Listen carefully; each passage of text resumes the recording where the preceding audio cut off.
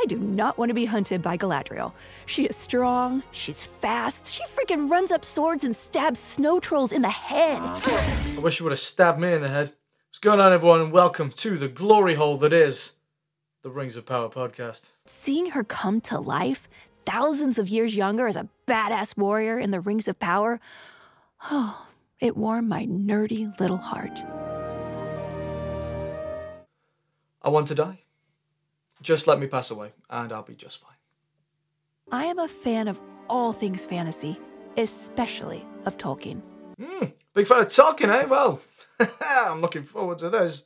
And now we have 8 full episodes of The Rings of Power available to watch on Prime Video right now, creating a new generation of fans.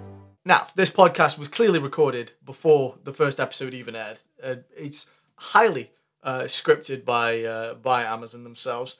But they were so sure they were gonna, they were gonna get their dirty little claws into the demographic that is the younger youth, the youthful youth, the younger people, the more woke young people. They thought, look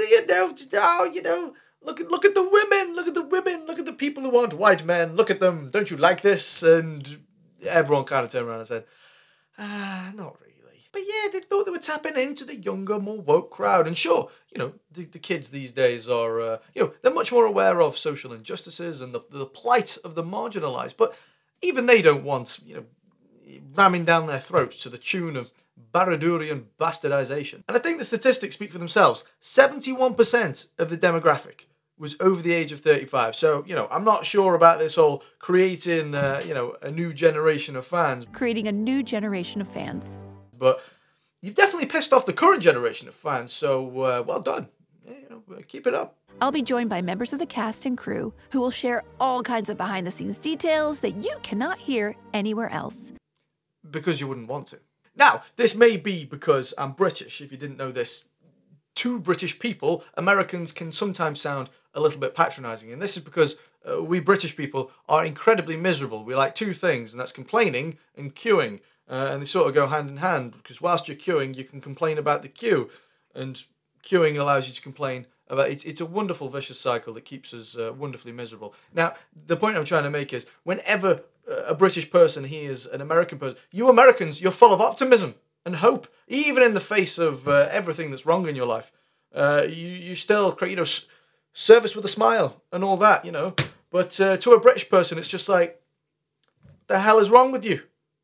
What you're not being miserable for? Don't you have something to be miserable about? We can make small talk about the weather if you'd like. Maybe it's that, or maybe it's what I think it is. And this presenter of this podcast is just talking to me as though I'm a preschooler who's just recently doo-dooed in my noonies. What the f*** does that mean? The behind-the-scenes details that you cannot hear anywhere else. Once again, I want to die. Today we're talking all about episode 1 of The Lord of the Rings, The Rings of Power, which is called Shadow of the Past. Joining me will be my new girl crush, Morfydd Clark. Oh, not her. Anyone but Steelface McTwitchy Nose, please, not her. There's something that Galadriel says that with wisdom there's a loss of innocence. And that was a good gateway to understanding her, because she's not young. Now, I've had a few comments over the last few months or so saying, oh, you're always complaining about Galadriel, Johnny. Galadriel is being a dick now because she needs time to grow as a character. She needs an arc. I mean, forgetting she's already thousands of years old at this point. How many millennia does this elven wench require not to be a penis?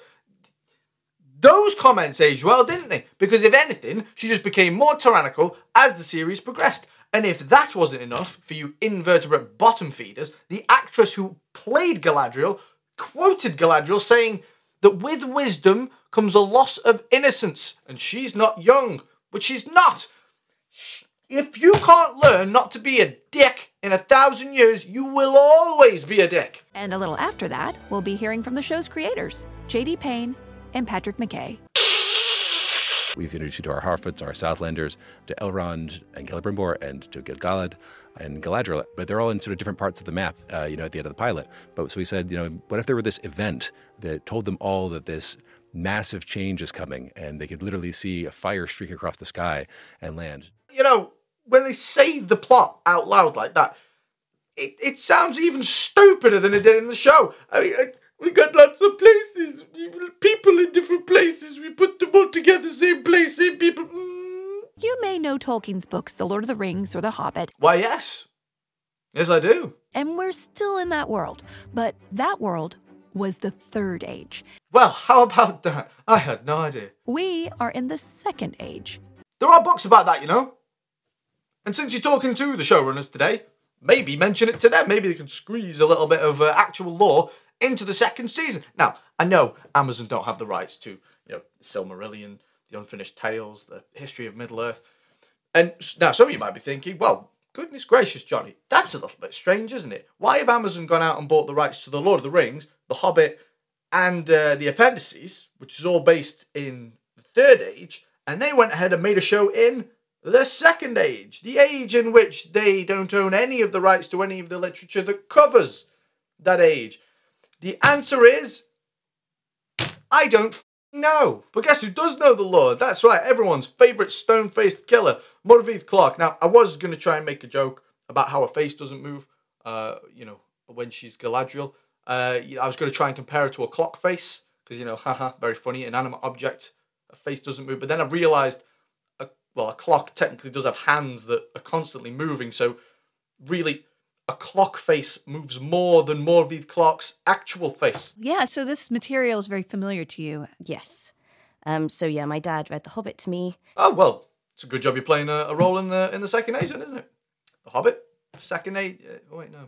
It's not right, is it? I won't lie. I do feel sorry for Morviv, even, because this presenter is talking to her like she's a toddler who's just presented her a mediocre potato painting. Playing Frodo. Oh, who then obviously an was Bilbo audio in the version. film. Yeah. Oh, wow. Whoa! Oh, take the day off, will you? Yeah, well, this is an amazing role to take on, and you are so extremely wonderful in it.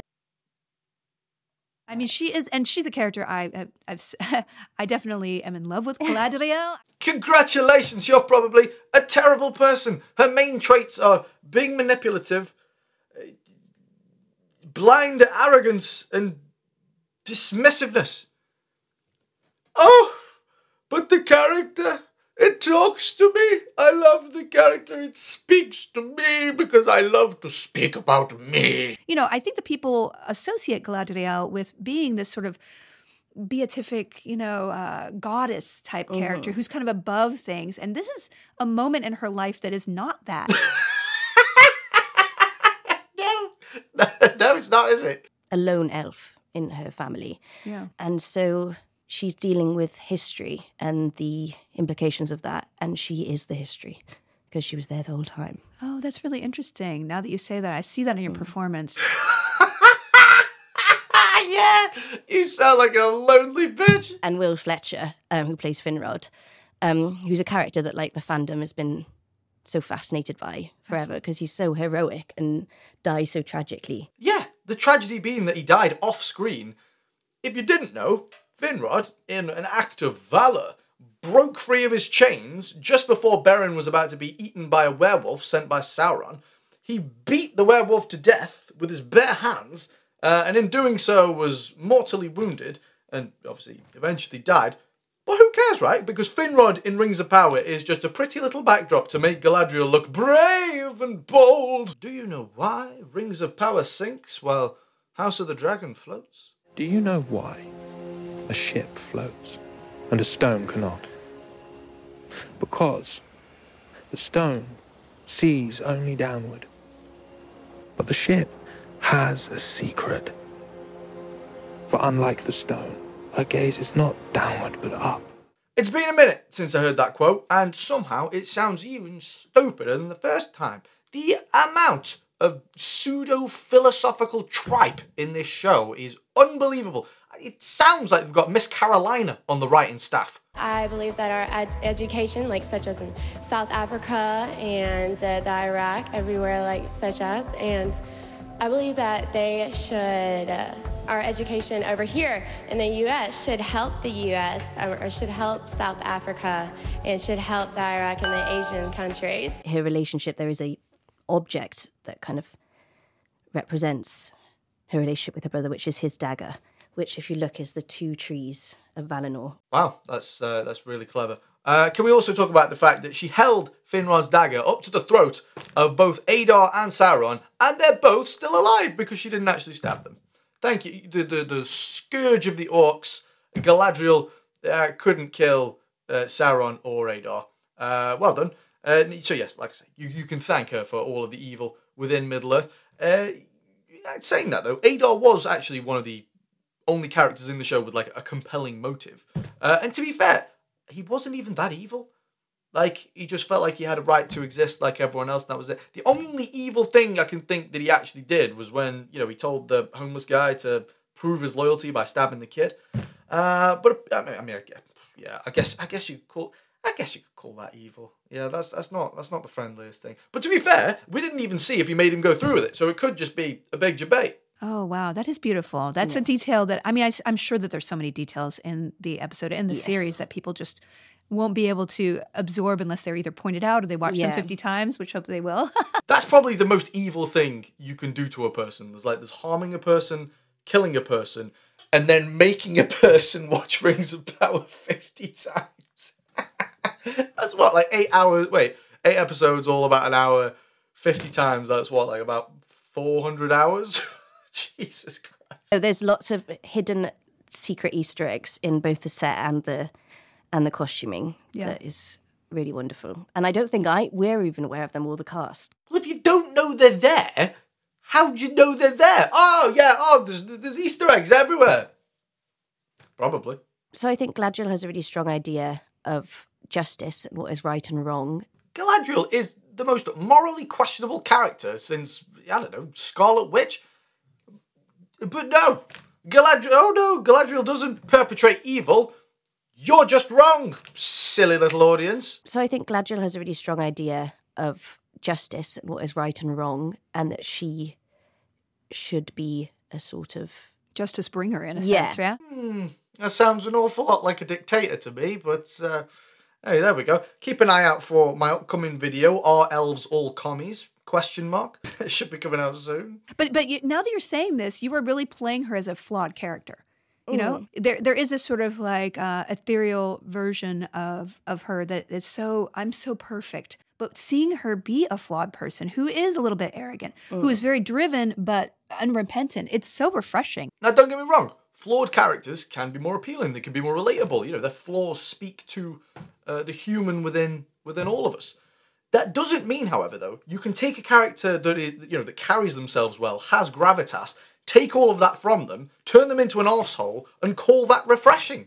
That's just doing a shit job. There is this sort of like ethereal version of her that is I'm so perfect. As if she's taking a dig at the canon version of Galadriel, the version written in the books.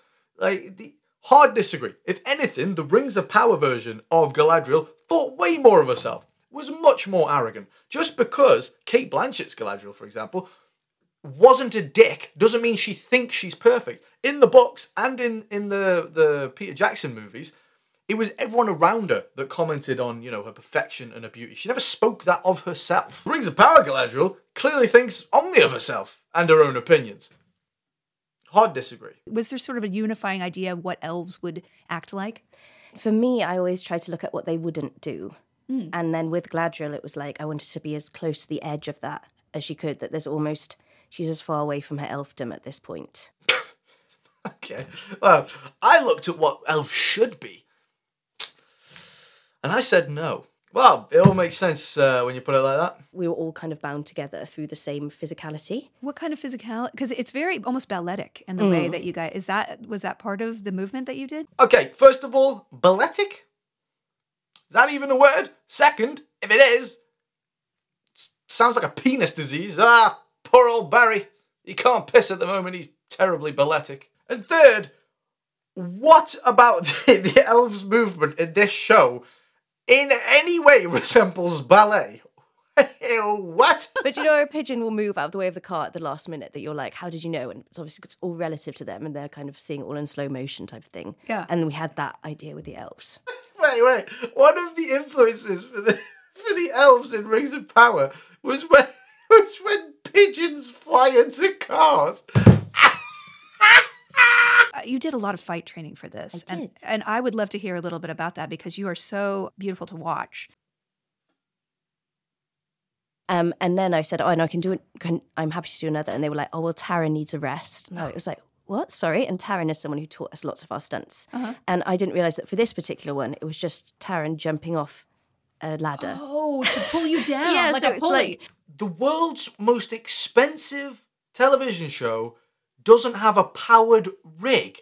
They had a member of the stunt crew attached to the other end of the rope jumping off a ladder. Where did this money go? You know what I do want to talk about a little bit, your wardrobe, because I love how you weren't sexualized in any way. Like it really... I know what she's trying to say, but it kind of comes off like, yo, you didn't look sexy in any of your scenes. the Northern Waist armour, Oh, yeah, that's what you're wearing in Forward Wraith. yeah, I thought was just wonderful. This is armour she's been in for hundreds of years. Oh yeah, the armour she's worn for hundreds of years. The armour that flew magically by itself all the way to Numenor, like Doctor Strange's cape, because, well, it did. Shut up. Yeah, you just really dazzle and you inspire women around the world who feel like they have an inner elf. The fuck does that mean? Now, there's a few people of the female persuasion that watch my videos. Did you feel dazzled by Galadriel? Did you feel represented? You'll have to let me know about that one. There's so much to love about every episode of The Rings of Power, much of which you might have missed. There's so much to love about every episode of The Rings of Power, much of which you might have missed. There's a lot to love about this show, I promise. Just please watch it 50 times. And is he original or is he a canon character or a blend of both, or you can't say? The Stranger? The Stranger. Oh, you gotta watch season 2. Okay. It's Gandalf. Going off what we've seen so far, that being garbage, childlike writing, we can now operate exclusively under Occam's razor, ergo the simplest explanation is most likely to be the most favourable. Everything the community predicted before the show even aired has been proven true. But no, you've got to wait till season 2 to be proven right about this one. Who could it be? Who knows? Oh my god, who is it? Not a clue. It's Gandalf. How did you figure out how to summarize the whole First Age in such an efficient manner? Y'all went through thousands of years of history to catch people up just enough, but not give them too much. It was really masterful. How did you do that? Well, that's simple, really. Just plagiarise the intro to the Fellowship and rush through possibly the only part of this story that actually warranted a bit more explanation. Well, yes, the lore behind the Silmarils themselves is very dense. If these people were competent writers, I think they would have managed just fine. We're not trying to rewrite or, eliminate or change. We're trying to elide over. Now, I don't know what the that means, but I'm going to call bullshit. The prologue was the hardest thing and the thing that required the most amount of iteration and change to get right. And I say right with air quotes because, we would have loved to have gotten more in there. Well, you should have taken all the filler out of the first episode, which was about 50 minutes of it, and then extended the prologue. If you'd taken all of the unnecessary dramatic pausing between each and every single line of dialogue within the whole of the first season, you just end up with a 20-minute short film. Good to see that even the presenter can't hide how boring these guys are. Or maybe we should have had less, and it's just We it's were hard. rewriting it until days before we locked. Wow, that's really fascinating.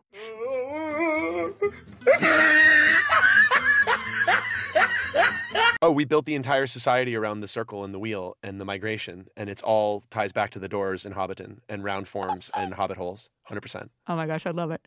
Oh, they're real proud of that one, eh? Wheels around, hobbit doors around.